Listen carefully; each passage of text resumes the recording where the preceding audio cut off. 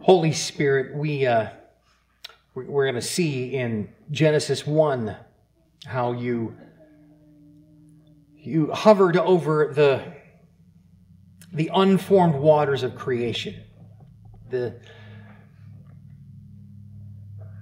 Your presence there in the chaos.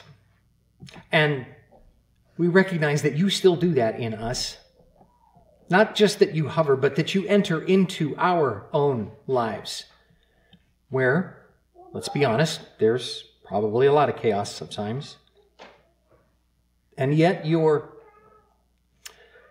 guiding and leading hand helps to bring us out of the darkness into God's great light.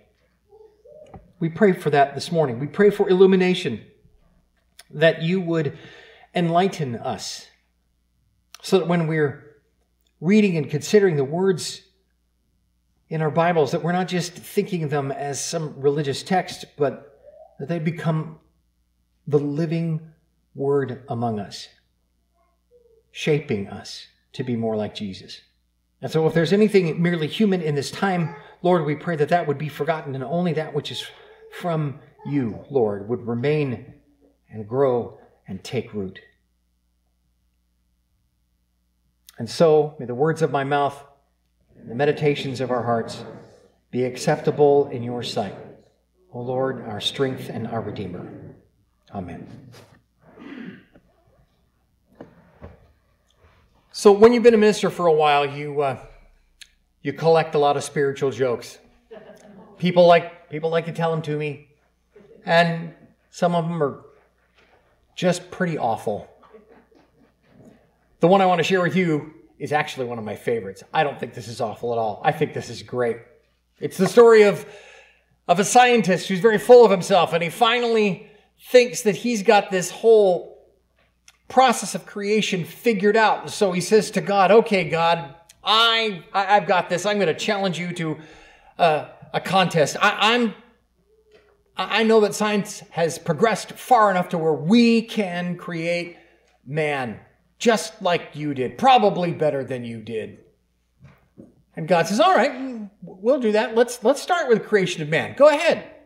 And so the scientist bends down and he starts scooping up dirt, and God says, whoa, whoa, whoa, whoa, whoa, whoa, whoa.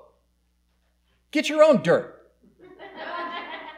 I love that joke. I love that idea that God creates everything. That one of the differences in the biblical account of creation from all of the other ancient Near Eastern creation epics is that God is there first. In fact, as far as I know, it is the only creation text that starts with the existence of God as opposed to the existence of stuff. The Babylonians famously, their creation epic starts, in the beginning there was chaos. And their God crawls out of the chaos and then turns around and calls other little g gods out of the chaos. And then they scoop up the stuff that's there and they shape it. To which the biblical account is response, whoa, whoa, whoa, whoa, whoa, whoa. Get your own dirt.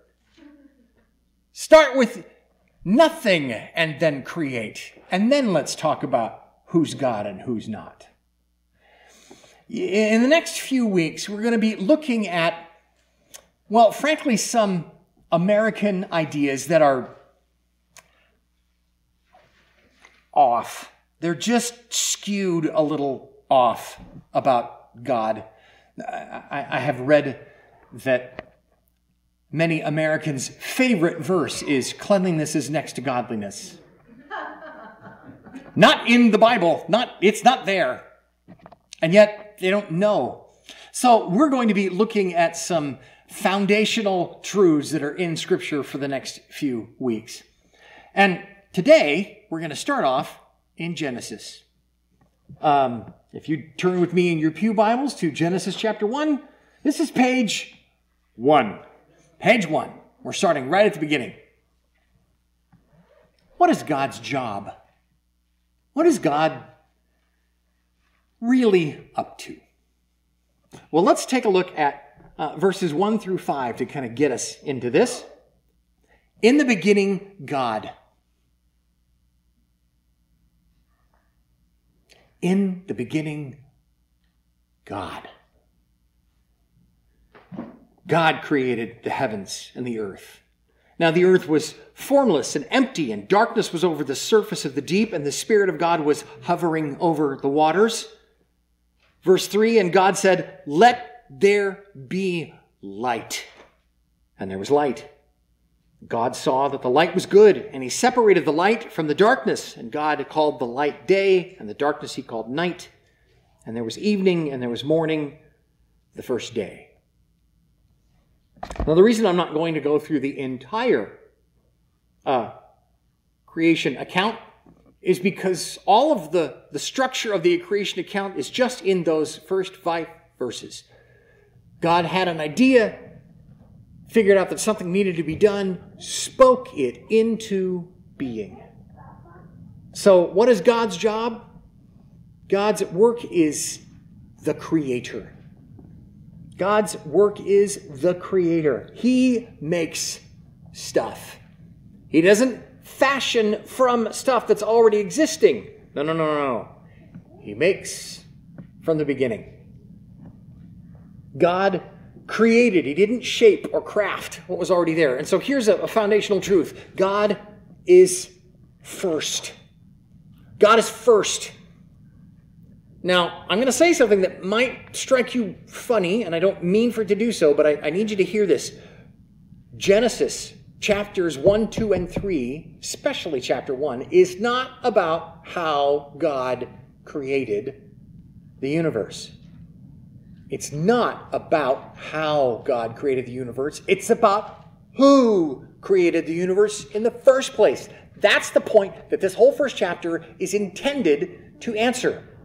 And God said, in the beginning, God. In the beginning, God. God made it. God spoke. God spoke. God spoke. God spoke. Over and over, we see that same structure being riffed on repeatedly just to make sure that we see the underlining in Scripture. God is at work. God is first. And without God's intervention, creation was, verse 2, empty, formless. Void is a great word. You know what? We're empty too. Without God showing up and providing structure, we're empty. A mathematician named Pascal famously said, I think in the 1700s, that we've all got a God-shaped hole in our lives. And the people will do anything they can to fill up that hole except actually go to God and say, you win. We're empty too. And notice verse 3, the thing that gets repeated over and over, and God said. God spoke everything into being. This idea, this is called ex nihilo. God creates out of nothing. Creating out of nothing is hard.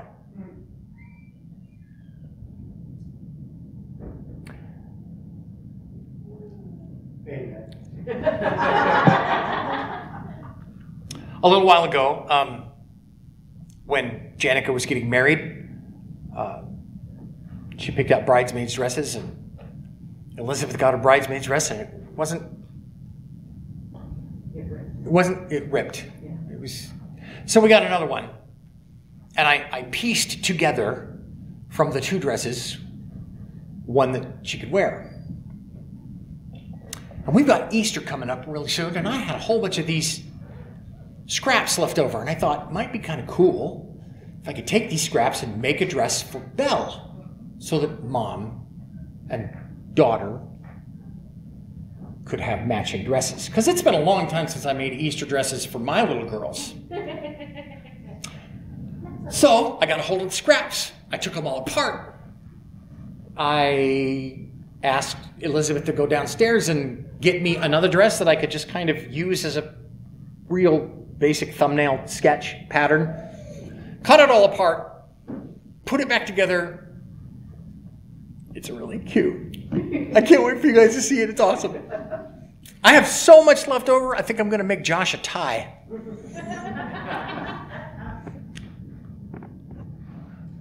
making stuff out of stuff that's already there, challenging but not impossible. Making a dress, I didn't have to weave that cloth. I didn't have to go find the stuff to make the dye. I didn't have to create the stuff out of nothing. God does that. God does that in ways that we can't do that. He spoke things into being. So here's a point to hold on to. God speaks. That's his job.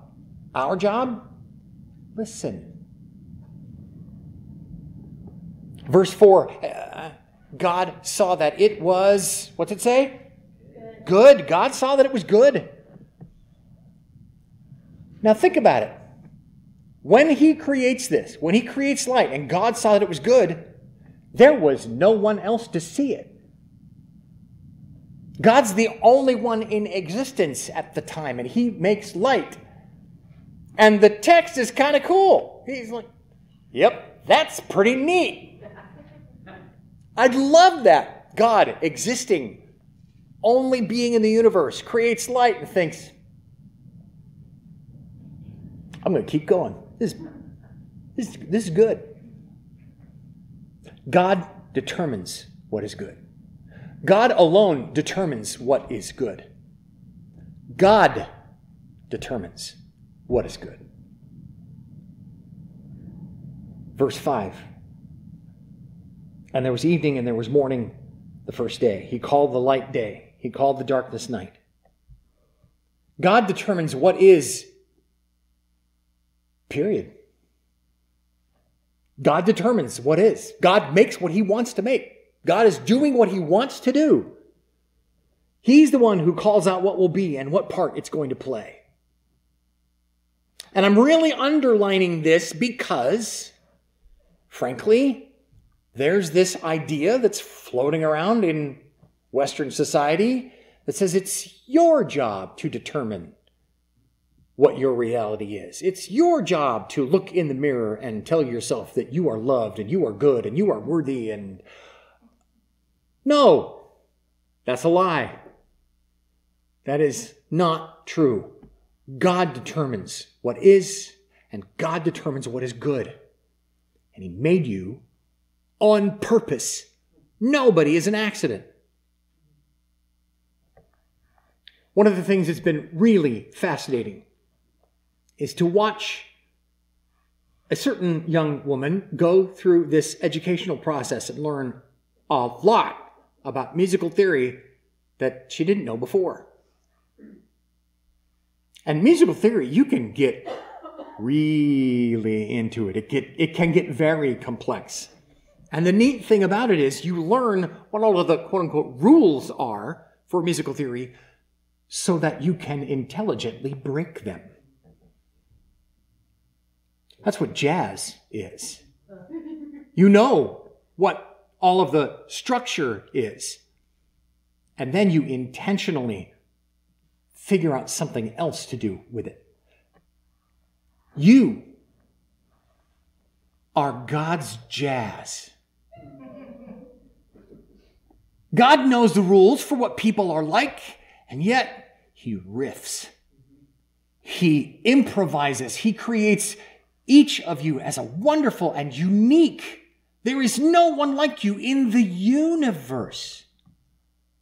You are an individual expression of God's love, not just for you, but for everyone else. That might seem like a lot, but you can basically turn to the person next to you and say, I'm God's gift for you. Go ahead, tell them, I'm God's gift for you. And then you can say right back, well, I'm the rapping baby.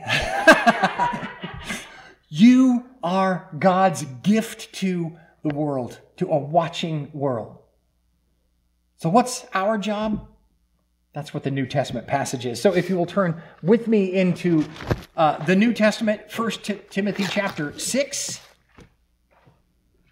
We'll look at our response. 1 Timothy chapter 6, and we'll pick this up at verse 11. This is on page 1850 in your Pew Bible. What's our job? God's job is the work of the Creator. our job? Let's look at verse 11 through 16. But you, O man of God, flee from all this and pursue righteousness, godliness, faith, love, endurance, and gentleness. Fight the good fight of the faith.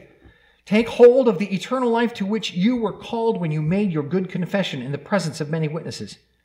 In the sight of God, who gives life to everything, and of Christ Jesus, who, while testifying before Pontius Pilate, made the good confession, I charge you to keep this command without spot or blame until the appearing of our Lord Jesus Christ, which God will bring about in his own time. God, the blessed and only ruler, the King of kings and Lord of lords, who alone is immortal and who lives in unapproachable light, whom no one has seen or can see.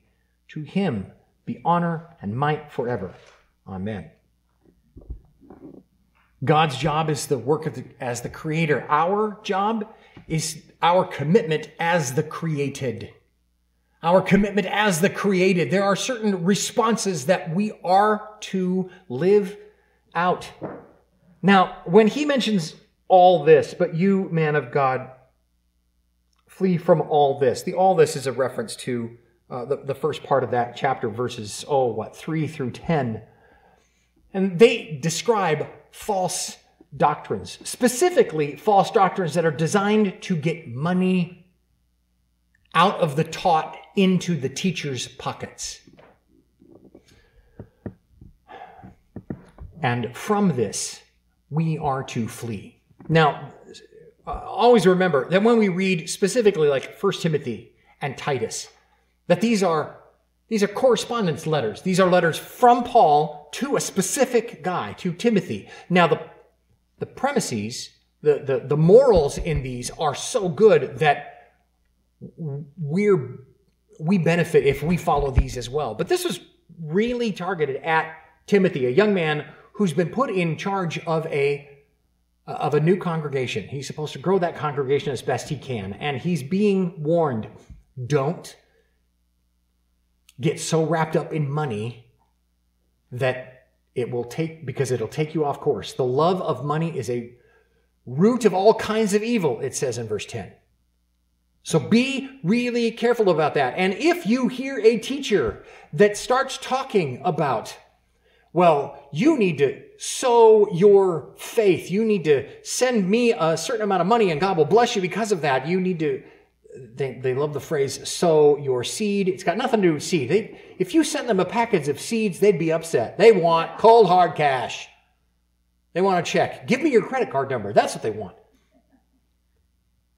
If you ever hear me start to talk like that, fire me. I'm not kidding.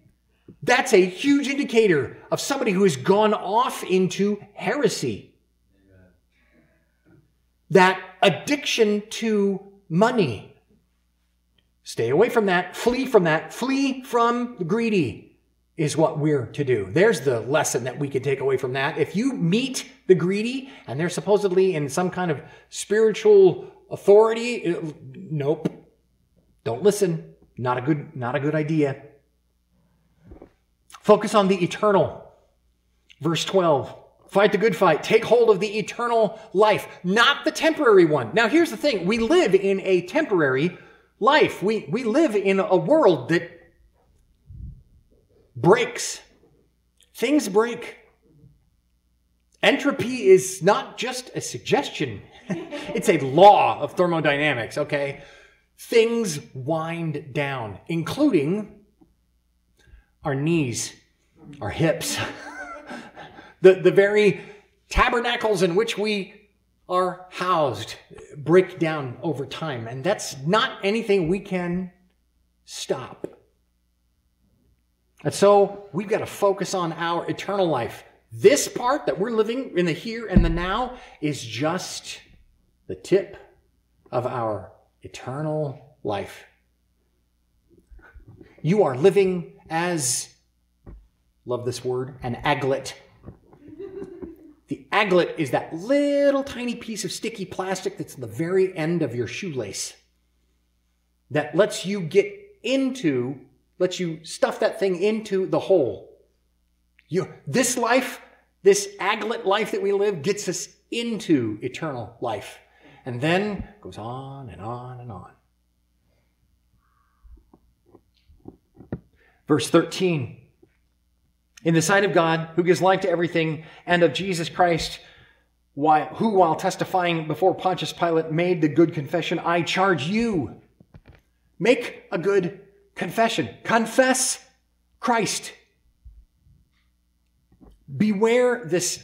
There's a thing in this American heresy called to, I wrote it down, decree and declare. I decree and declare that God is going to send me, $300 in the mail. And it's my words have power because God spoke everything into being and God made us in his image, Genesis 1:26. And so since I'm in the image of God and God is a creator and he spoke everything into being, I can do that too. And so I decree and declare that I'm going to get $300 in the mail next week. No, it doesn't work like that.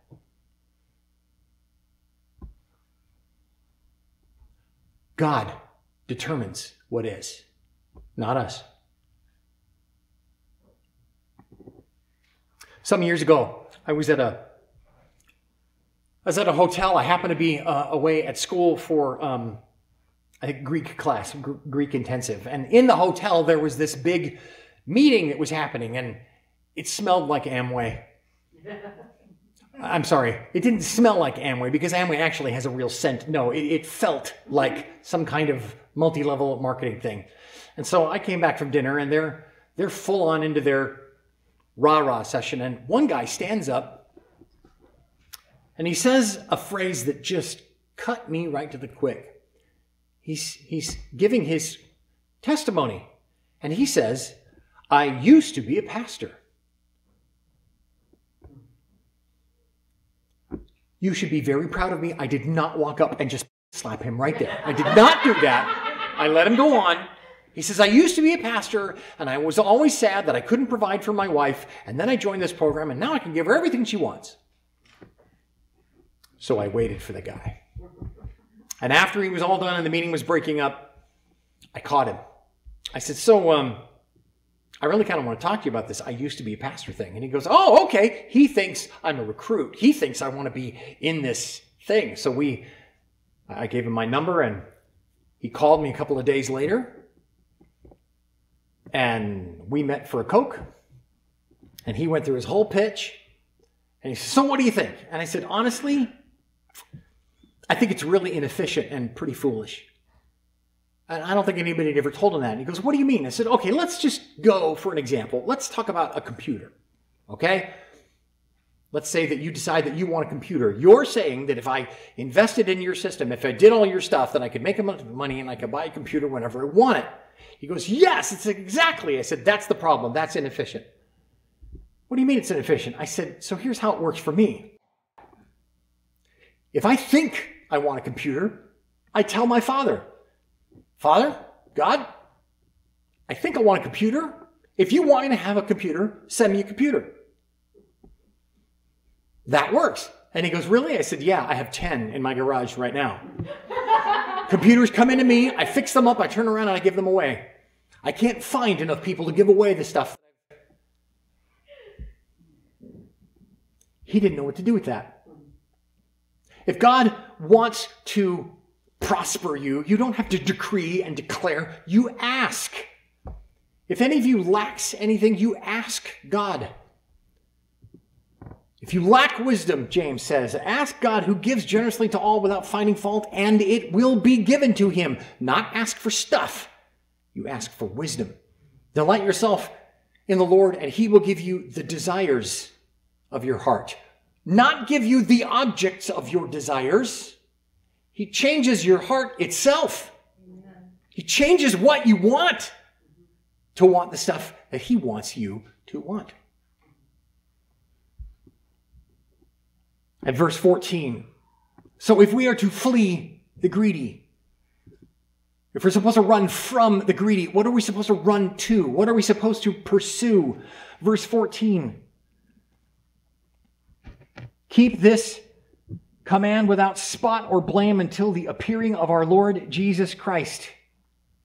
We pursue Jesus. We chase Christ. That's what we're to do. Just because I married the woman of my dreams doesn't mean I stopped dating the woman of my dreams. You keep chasing. And then verses 15 and 16, we end where we begin, with the reminder that God is first in all things.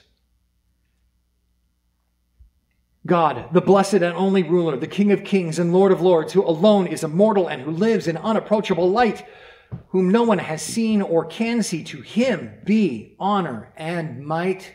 How long? How long? Forever. God is first in all things. You ever feel like your spiritual life is stagnant? Does it feel like maybe there's not much growth happening? And that you're always feeling like you need something more? When we get like that, it could be because we've substituted old, stale, false faith for the living water of God's word. When we're drinking from the well of living water that's never going to run dry, our soul's thirst can be truly satisfied.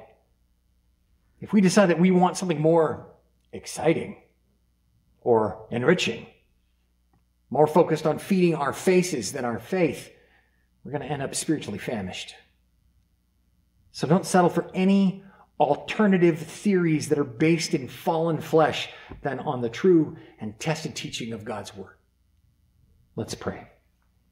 Lord, we don't want to settle for mere platitudes, for ideas that can be easily packaged and put on a book with some shiny face on the cover. Because frankly, the only face we want to see is yours.